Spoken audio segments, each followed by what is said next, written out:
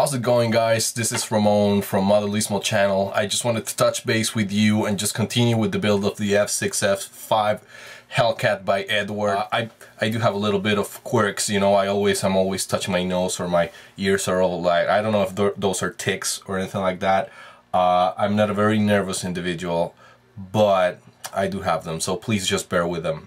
I'm gonna be working on the photo etch parts for the bombs, and I did get the CA glue, the extra thick kind. However, I do have a couple of options, and I'm gonna see which one works best. So I think that will add a little bit of interest to the video. I'm gonna go ahead and get them from my toolbox. We have this kind of CA glue. It's the extra thick CA glue. And it is a generic version promoted by this store. It is a generic version of a brand that it's very well known to us, that have a very similar bottle, and I know you guys know it. And I do have another one, which is a more commercial one that you can get it even at the supermarkets, but I'm not finding it on my toolbox, and that's really weird. It almost bit my nose. It was right in front of me all the time, and I didn't see it. I have this other version. It is called a gel super glue. I'm not sure if it's the same extra thick consistency that this one has, but we're gonna be testing both. So I'm gonna do one bomb, one of the photo etch parts for one bomb with this glue, this extra thick CA glue, MaxiCure, and we're gonna be working also with this one, which is a more commercial version. I have a phone call. I need to take it because I'm on call. It's my wife.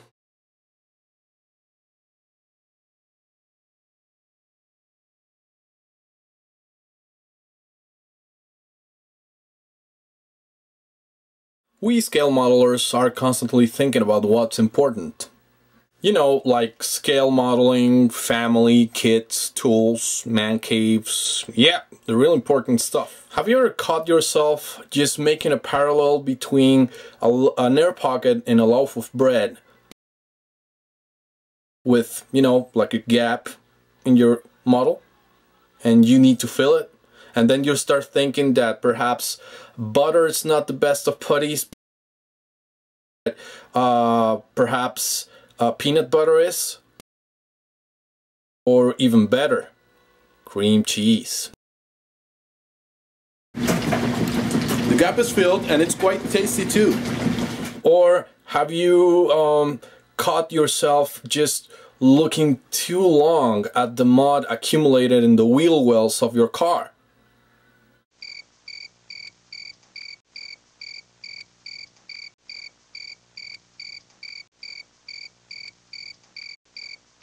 Yep, watching mud is fun. It actually serves three purposes.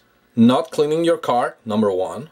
Number two, it helps you model mud for that Camaro kit that you have in your stash. And three, it works for your tanks too. We even have the capacity to relate to this hobby just because. That was a small bet. Would be awesome if I was 1/35th scale. Oh yeah. 1/35th scale. And yes, guys, we do find fun in the very unlikeliest places. I think that's one of the really cool things about this hobby, that we actually do have fun, and that it's very, very healthy kind of fun, and I encourage you to keep building. Now on with the build. So now guys, I hope that you had liked that segment that I came up with called Humor Within Us. So hopefully in the future we're gonna have a little bit more of those.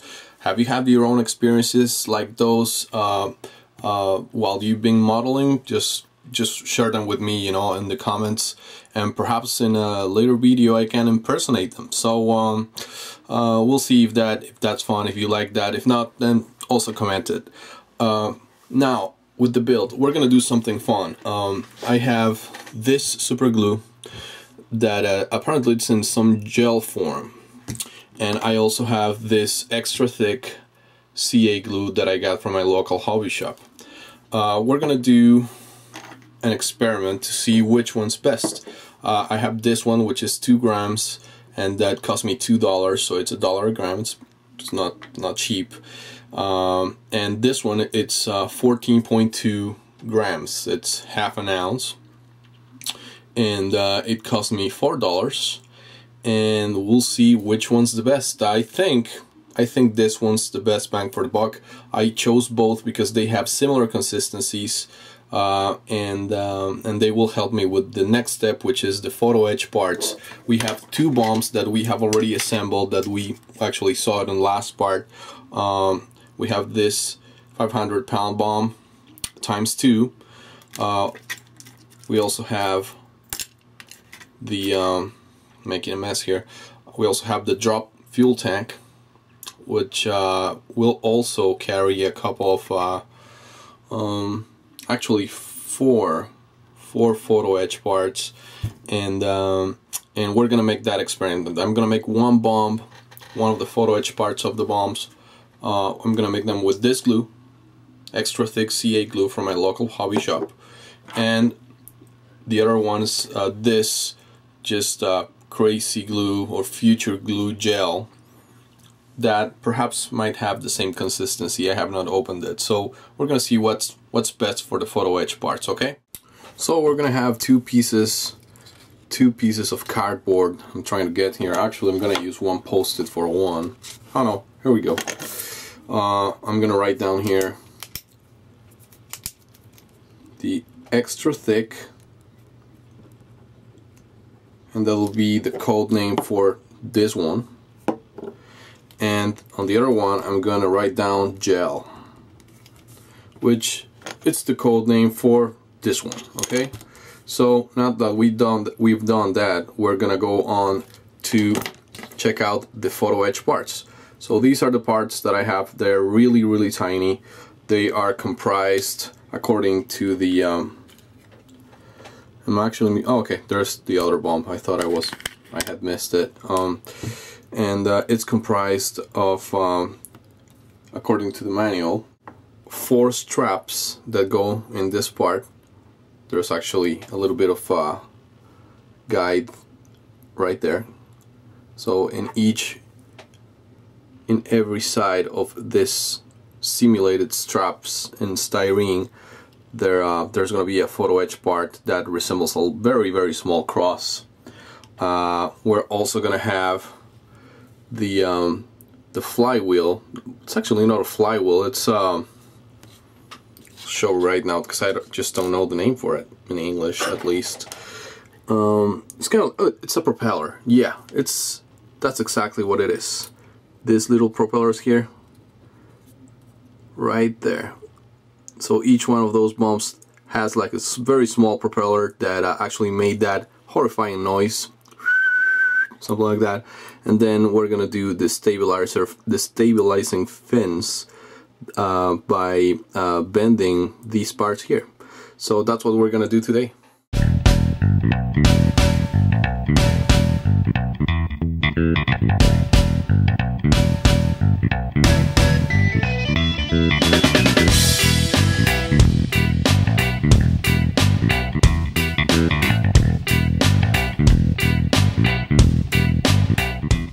So this is the result, guys, and now we're gonna do the other one.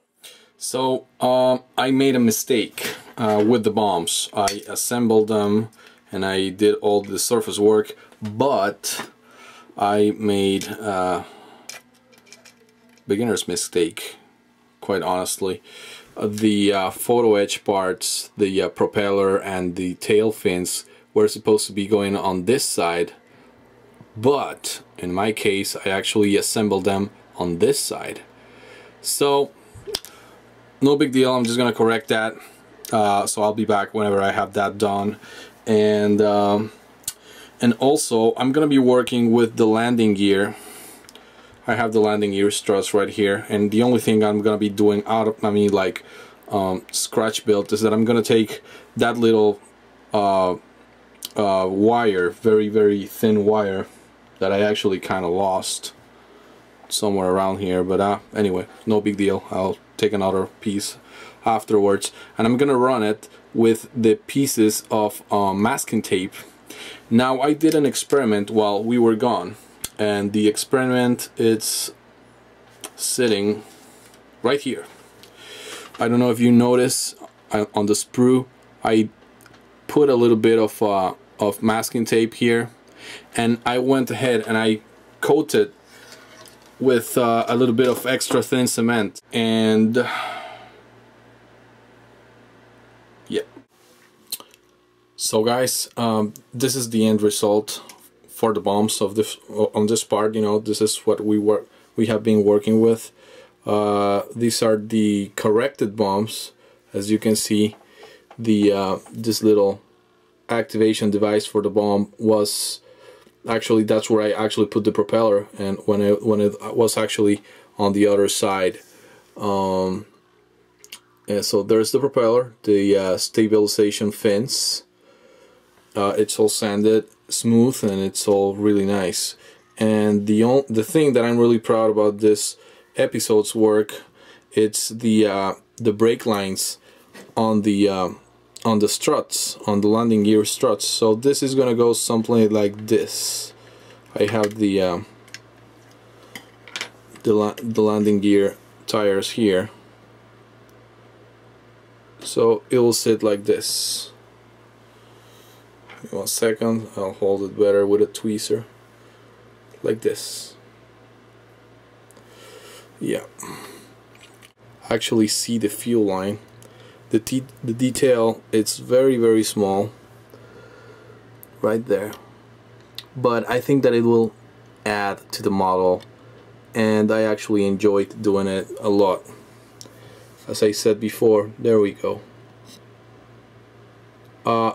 When I paint it, I'm just gonna do some dry brushing techniques to actually, there we go, you can see it right there.